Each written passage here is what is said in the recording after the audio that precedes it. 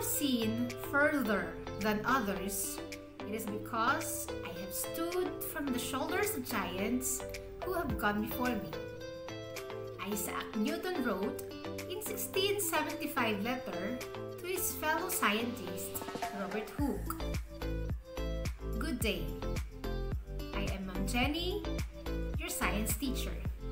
Come and join me for another science class. Let's start.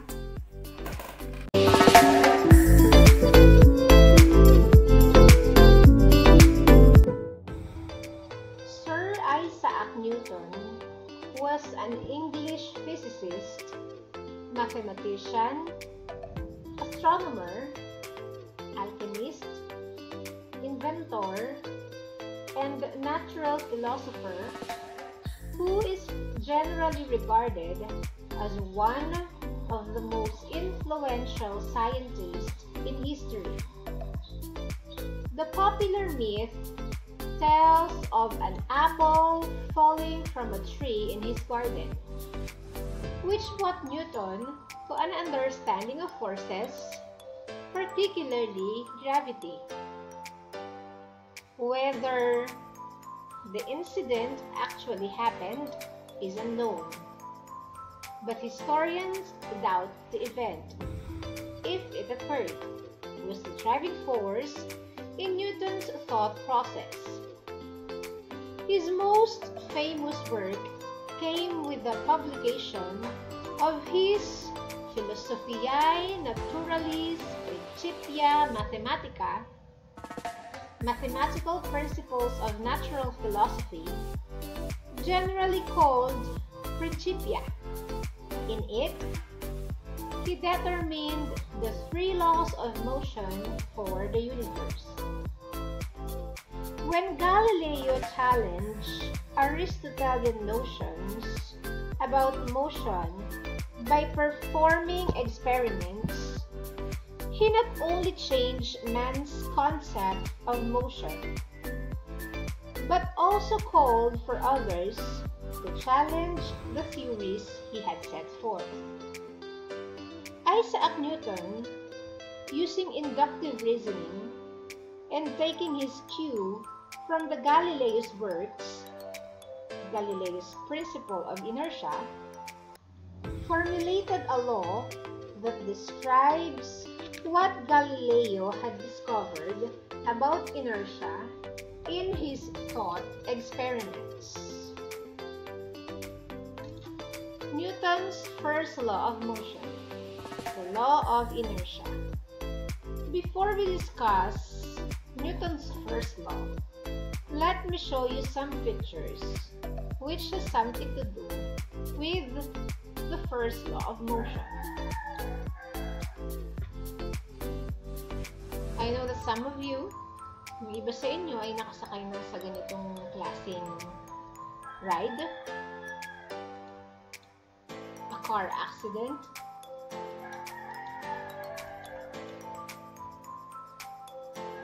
some forms of sports, and a dryer. Now, you might be wondering, anong kaugnayan ng mga pictures na pinakita ko sa inyo sa topic natin ngayon, which is Newton's first law of motion. Your questions will be answered after we perform an activity and after we discuss this topic.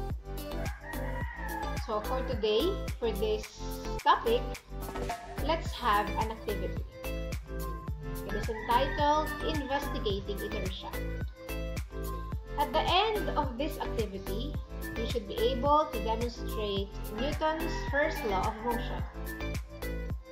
The materials that we need are as follows: 1 empty glass, cardboard, 1 peso coin,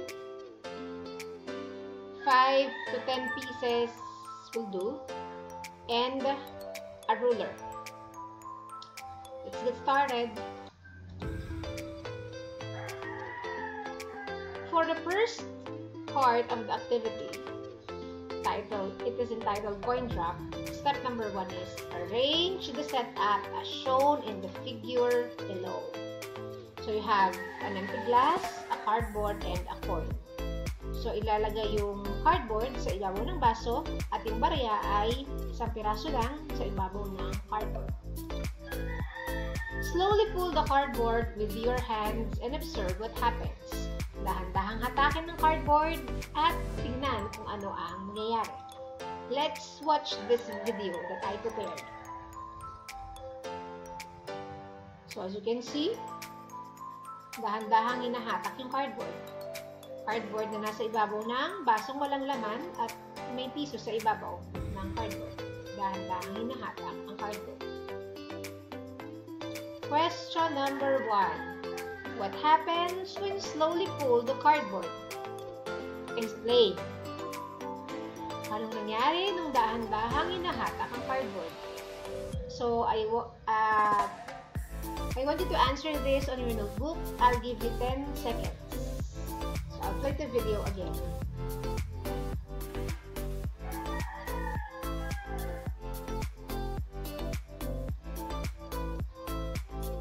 Okay, 5 seconds.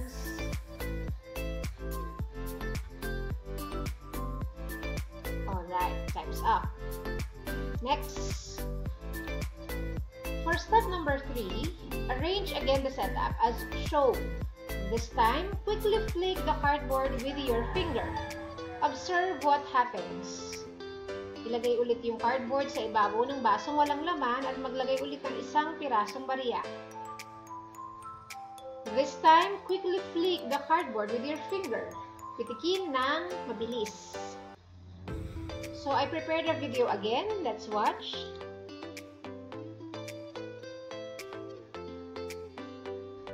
Okay. Cardboard on top of the empty glass and 1 peso coin, then quickly flick. Alright. What happens when you flicked the cardboard? Anong nangyari nung pinitik mo yung cardboard? I will play the video again.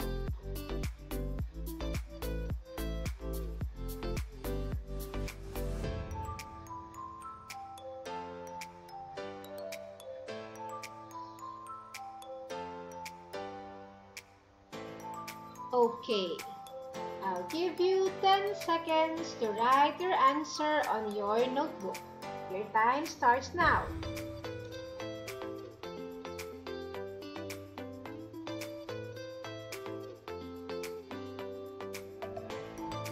Five, 4, 3, 2, 1. Time's up. For the second part of the activity, it is entitled Stack of Coins. We will be using 5 to 10 pieces of 1 peso coin, or you can also use 5 peso coin. Stack the coins on a flat level surface. So, pagpatong-patungin ng barya sa flat level surface. Quickly hit the coin at the bottom with the edge of the ruler. Mabilis na patamaan yung pinakailalim ng barya gamit ang pinakadulo, kilid, the edge of the ruler. Let's watch the video.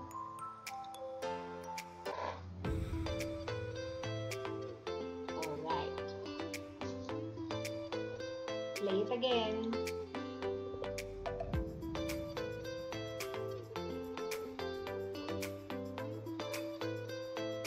Question.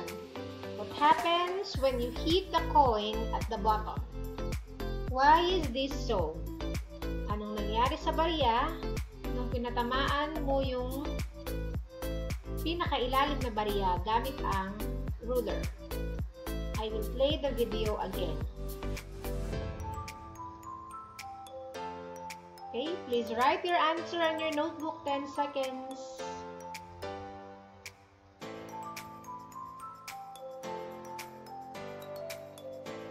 Three, 2, 1.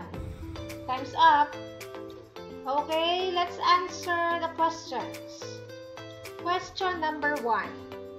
What happens when you slowly pull the cardboard?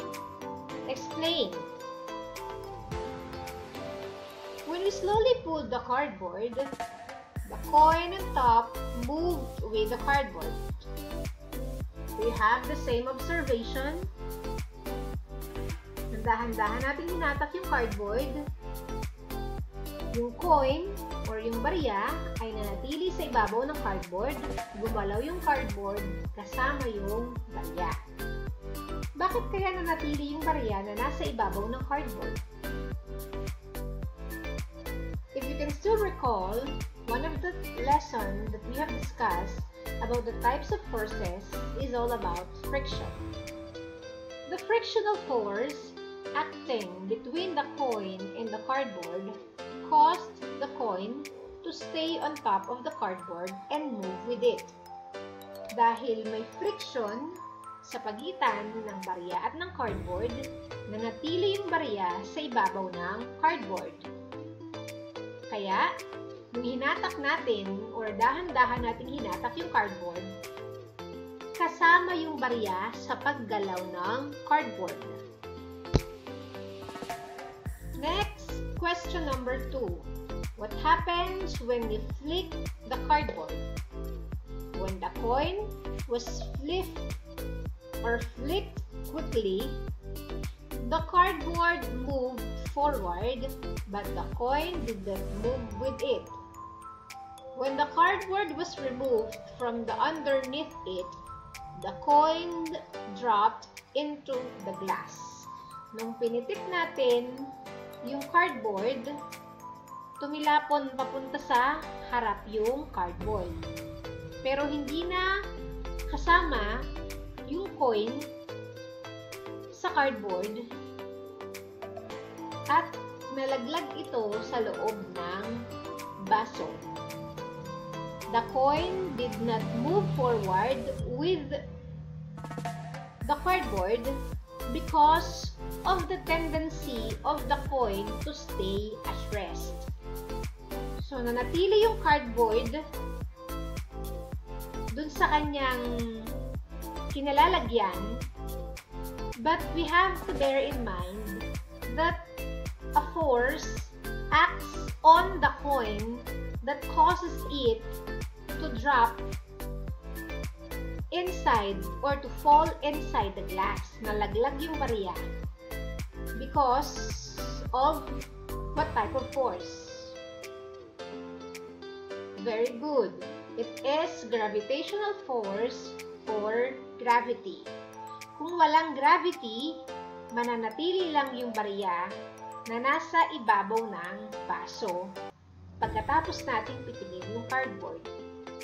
But because gravity acts on all objects, na wala na yung pinagpapatungan natin ng barya, that is the cardboard, yung barya or yung piso ay nalaglag sa ibabaw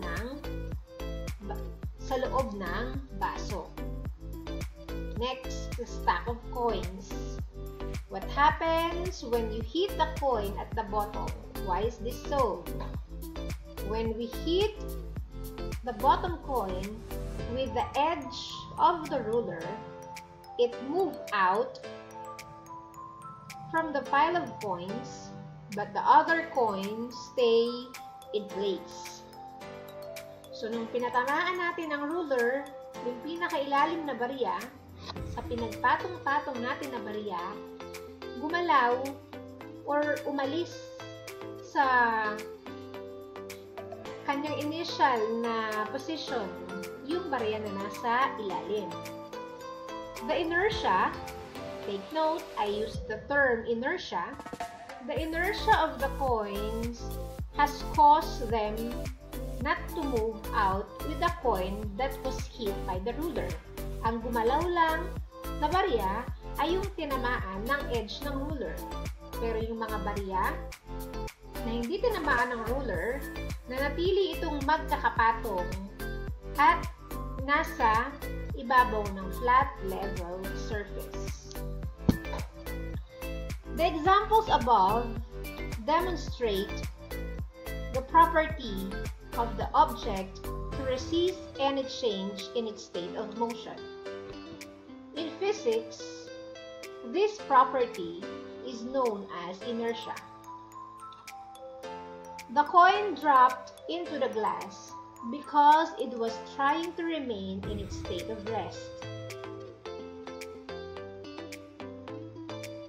But what is inertia?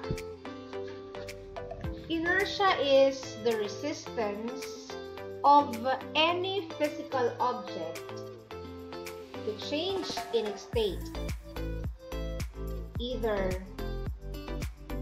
of rest or in motion. When an object is in motion, it wants to keep moving. When an object is at rest, it wants to keep at rest. Pag ang isang bagay ay gumagalaw, mananatili ito sa kanyang paggalaw. Kung ang isang bagay naman ay hindi gumagalaw, mananatili ito na hindi gumagalaw. That's according to Newton's first law of motion, which states that an object at rest tend to stay at rest, and an object in motion tend to stay in motion with the same speed and in the same direction, unless acted upon by an external net force. Take note of that. External net force. But what is an external net force? As the name implies, it is a force which is external to the object. Pag sinabi natin external, nasa labas. To get a car to move forward, you have to exert an external force on the car. You push from the outside. A push from the inside, kagaya na nakikita ninyo sa picture, the boy is pushing against the windshield, he is inside the car.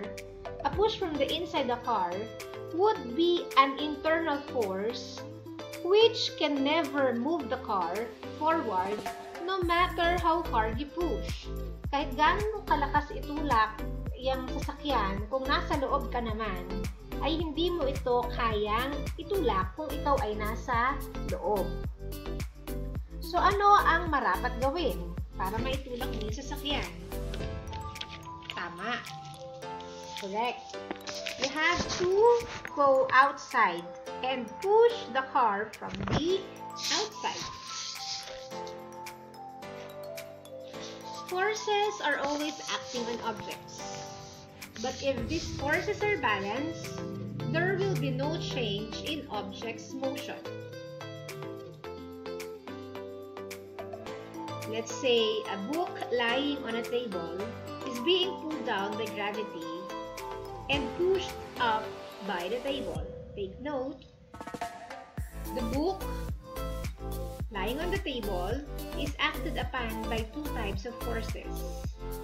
The force exerted by gravity, that is downward, and the force exerted by the table, we call it normal force, which is upward. These forces are balanced, so the book will remain at rest, unless some other external force acts on it. So, itong libro na nasa ibabaw ng table ay mananatili lang na nasa table unless, maliban na lang kung may external force that will act on it. May pwersa namang gagaling sa labas ng libro na mag-a-act dito. Pero hindi ito makakagalaw ng mag-isa or hindi ito makakagalaw kung ang pwersa ay manggagaling sa loob ng libro. Kailangan ito ay manggaling sa labas ng libro. How about for forces or for objects which is in motion? A ball rolling on a flat level floor is also under two forces that are balanced: gravity and the upward force of the floor. So without friction, the ball will just keep on moving at constant speed in a straight line. So yung bola na gumugulong sa makinis at patag na floor ay mananatili lang sa kanyang paggalaw. Hindi ito bibilis, hindi ito babagal or magbabago ng direksyon unless maka-encounter to ng friction. Say for example, nagkaroon ng bako-bako or hindi na makinis yung floor. So let's continue. Applications of the first law of motion abound in daily life. Here are a few. Ever noticed how you tend to move forward when the bus driver steps on the brakes? Naranasan mo na ba na gumalaw yung katawan mo papunta sa harap kapag pumipreno na yung bus driver? Since you are in motion, you tend to keep moving whether the bus slows down. Dahil gumagalaw yung katawan mo habang gumagalaw yung bus, mananatili itong gumagalaw. On the other hand, you move back when the bus makes a sudden start. Kapag nakahinto ka naman, yung katawan mo ay gumagalaw ng papunta sa likod kapag nagsimula ng umandar or when the bus starts moving. Since you are at rest, you tend to remain at rest and be left behind. So karamihan naman sa atin ay nakasakay na ng bus. Pag biglang huminto, our body tends to move forward because our body wants to continue moving. While when the bus is at rest, kapag hindi pa umaandar yung bus, and it starts, bigla itong gumalaw, our body tends to move backward because it is trying to stay at rest. Next is, if you jump off a moving bus, you will stumble. Kapag lumundag ka sa umaandar na bus, or let's say for example, sumabit ka sa jeep at bigla kang lumundag habang gumagalaw pa yung jeep, pwede kang madapa. When you land, your feet stop moving, but the rest of your body does not. Dahil yung sasakyan ay gumagalaw, yung katawan din natin ay gumagalaw. Pag bigla kang lumundag from the vehicle, your feet stops moving, pero yung buong katawan mo ay nananatiling gumagalaw. To keep from falling down, para hindi ka madapa or malaglag sa kalsada, you must run. Yes, you must run in the same direction as the bus. As you land, kailangan kung tatalon ka mula sa sasakyan, kailangan tumakbo ka rin ng kahit marahan lang papunta din sa direksyon ng sasakyan kung saan ito papunta. But you have to remember that hindi tama na sumasabit sa sasakyan. Let's say for example sa jeep, tapos lindag ka. Maaksidente pa kayo at pwedeng masugatan. What are seatbelts for? When your car smashes into something, it will come to a sudden stop. Unfortunately, you won't. You will tend to keep moving unless of course some force stops you. That's what the seat belt is for. It exerts a force that keeps you from moving forward. Without it, you will keep moving until the force exerted by the windshield stops you.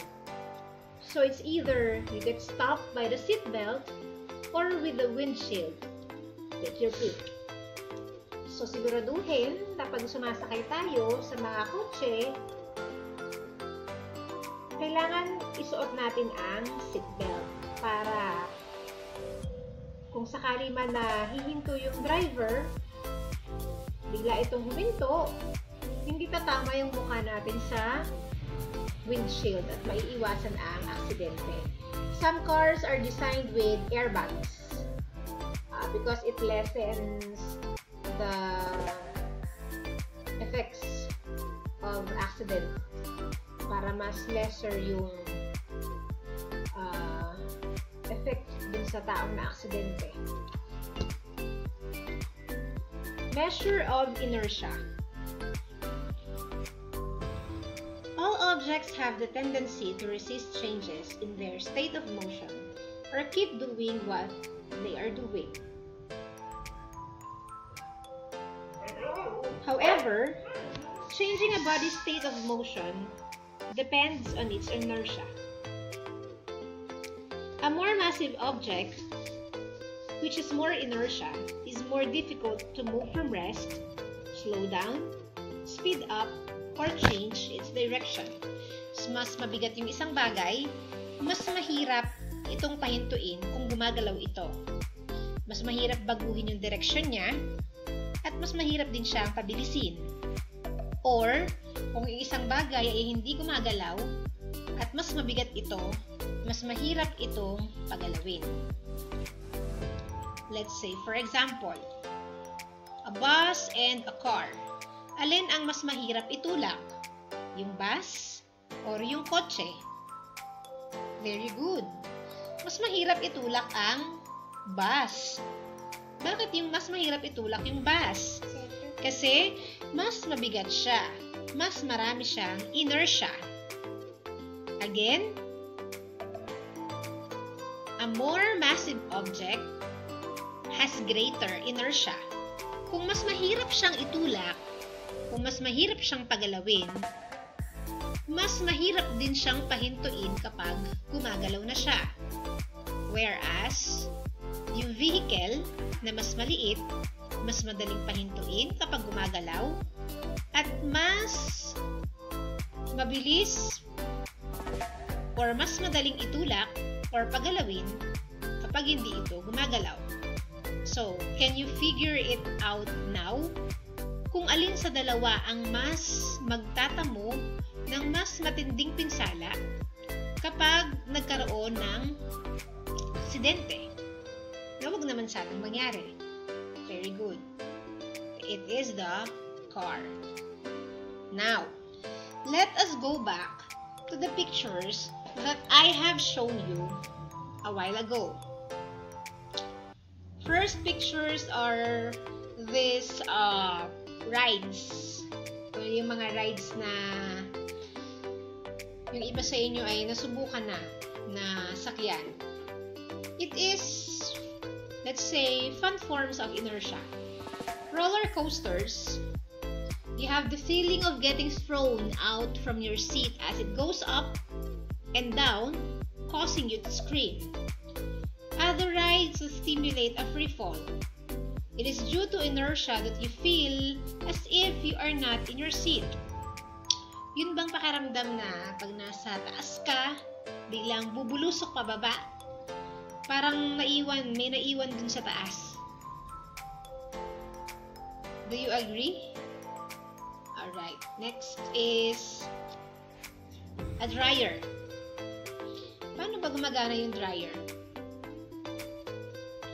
The water in the dryer gets thrown out due to the inertia being generated from the spinning. The purpose of the dryer is, from the term itself, dryer, para matuyo yung damit. Ano bang nangyayari sa dryer? Di ba mabilis itong umiikot? So, pag umiikot yung dryer, yung damit sa loob ay umiikot. Yung tubig na nasa basang damit ay umiikot din. So, the water in the dryer gets thrown out. Kung walang butas yung loob ng dryer, hindi tatapon palabas yung tubig at hindi matutuyo yung damit. Kahit ganong pa katagal umikot yung dryer, hindi matutuyo ang damit kung wala itong butas. If there was no inertia, then the water in the clothes would never leave no matter how long you kept spinning it. So there is inertia or application of Newton's first law every time that you dry your clothes using a dryer. So pwedeng sabihin kay nanay, pag nakita nyo sila o tinuturuan nyo sila na nagpapatuyo ng damit gamit ang dryer, nanay, there is an application of Newton's first law of motion in drying clothes using a dryer. Next, in car accident. When a high-speed vehicle crashes against something, the objects within the car are thrown out because those objects want to remain in motion. And this inertia is due to their mass. Inertia is also the reason why the car changes shape in an accident. That is why, a while ago, we have learned that it is very important to wear seatbelts. Pag nakakita kayo ng driver na hindi nagsusuot ng seatbelt, then we have to remind them politely for us to prevent accidents. And finally, we have discus throw, javelin throw, and shot put throw. In javelin throw, the thrower has to run before throwing the javelin because the inertia of javelin prevents it from going too far. So kapag tumatakbo yung thrower, gumagalaw siya, yung hawak niya ay gumagalaw din. So kaya mas madali na ito pagalawin. Kaya mas malayo yung nagiging distance ng pagkakahagis sa javelin. Next is you have shot put throw. It is difficult to throw the shot put because its inertia wants to keep it in rest. So anong ginagawa? So parang ang tawag natin dun sa Filipino ay sumasagida para mas maitapon ng mas malayo yung shot put. And then lastly, discus throw. The discus will not go very far in the thrower or if the thrower doesn't spin to an optimum speed. So yung discus thrower, pinapaikot niya pa tong discus habang iniikot yung kanyang mga braso para mas maitapon niya ito ng mas malayo. So remember that in Newton's first law, an object at rest will remain at rest. Yung bagay na hindi gumagalaw, mananatiling hindi gumagalaw. At yung bagay na gumagalaw, an object in motion will continue moving, mananatiling gumagalaw along a straight line, a straight path, at constant velocity. Hindi bibilis, hindi babagal, unless, maliban na lang, it is acted upon by an external net force. Maliban na lang kung mayroong puwersang manggagaling sa labas. Alright. Let us have a short quiz. Let's start with question number 1. Jamie's mom asked her to buy 8 kg of rice and 6 kg of sweet potato.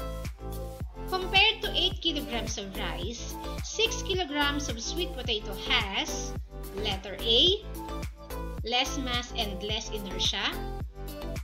Letter B, more mass and less inertia. Letter C, less mass and more inertia. And finally, letter D, more mass and more inertia. So, yung nanay daw ni Jamie ay pinabili siya ng 8 kg ng rice and 6 kg of sweet potato. Compared to 8 kilograms of rice, 6 kilograms of sweet potato has, so here are your choices. 5 seconds. 5, 4, 3, 2, 1. The answer is, compared to 8 kilograms of rice, 6 kilograms of sweet potato has less mass and less inertia.